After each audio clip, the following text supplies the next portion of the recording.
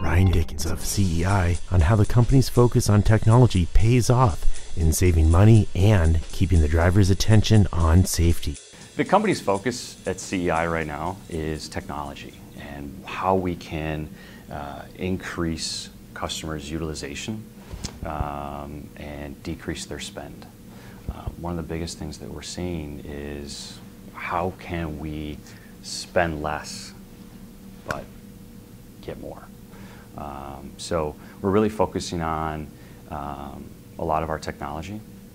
We're focusing on the ease of our customers accessing our systems, being able to show them instant reports on our dashboards and things of that nature. So the main focus right now is into our technology.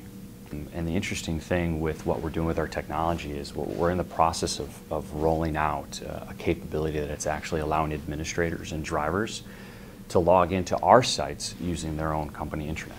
It allows the drivers to log in, and that's where they're going to take all of their online courses.